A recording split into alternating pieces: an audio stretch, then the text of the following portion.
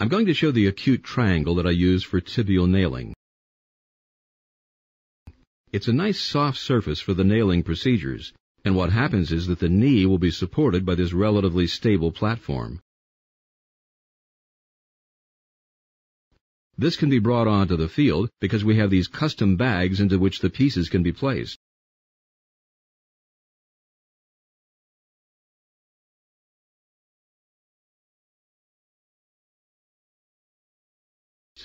So you see how these just drop in as an inverted triangle and are maintained?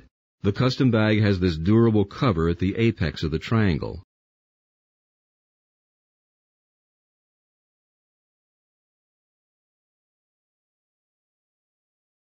Again, quite stable, and the knee is allowed to sink into the acute triangle, providing stability.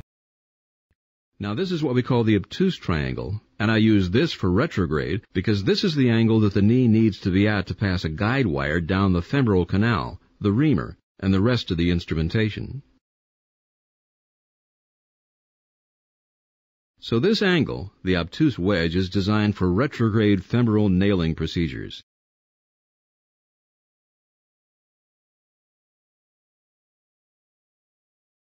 Now, in the case of a retrograde femoral nailing procedure, one would typically, with a freehand approach, want the patient tipped up approximately 25 degrees. So this is a body wedge which really fits underneath the thorax and the buttock to tip the entire patient up during the procedure. The lateral wedge tips up underneath the thorax and buttock to be able to do that.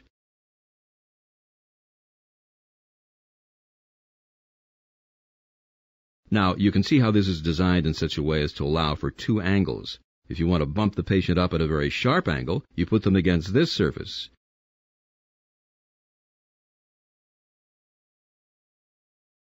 If you want to bump them up at a more gradual angle, you put them at this surface.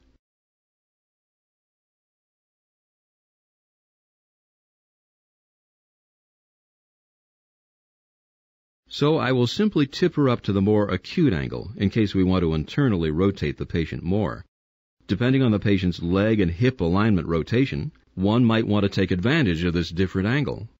If I want to bump the knee up with some flexion, as one might want to do for either a retrograde femoral nailing or perhaps a femoral plating procedure, there is a range of size in the bumps that we can use, so you can prop it under the leg like so. These can be used in combination. There are custom bags that can accommodate them, and you can see that depending on the size of the patient, you can use one, two, or all of these. Here is the larger bump. Now the bumps are very important reduction devices. I'll demonstrate why. If one has a femur fracture in this region, in order to reduce the alignment of the femur fracture, one will want to adjust the bump perhaps to fit right under the fracture to support it appropriately. So this bump here is doing the reduction of the femur fracture.